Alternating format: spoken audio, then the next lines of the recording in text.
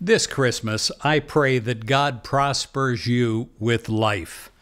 It is a wonderful time to be alive, and there is no better time than right now, than there is in any time that has been throughout history to give thanks to God.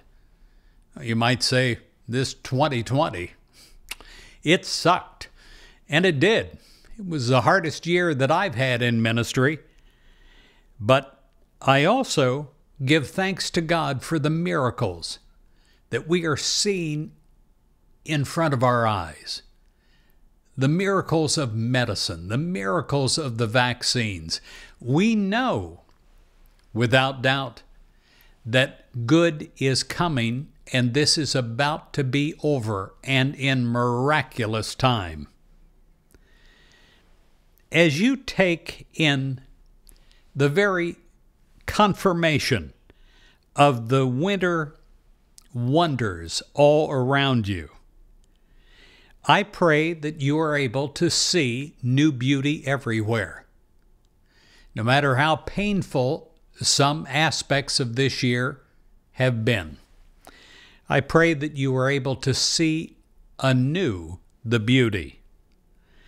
I pray that you're reminded of God's presence in your own life, and I pray that it is increasing daily. The unfolding Christmas scenes, they remind us of the unfolding awareness of God's Spirit, the fullness of the pine trees in the middle of winter. I saw them recently in Georgia on the mountain, and I was taken back really by the radiant beauty to whisper the very message that messages the fullness of God's life that we can experience in every area of life, no matter what the season. We are filled with reverence as we behold God's Spirit in everyone around us. We're truly blessed, and we give thanks to God for sharing our abundance with others, which we do from our heart to their hearts.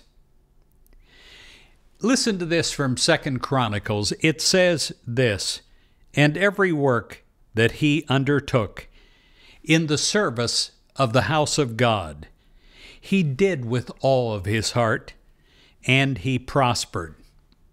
Well, again, I pray that you receive the prosperity of God right now, and that you are totally alive with the Christmas spirit.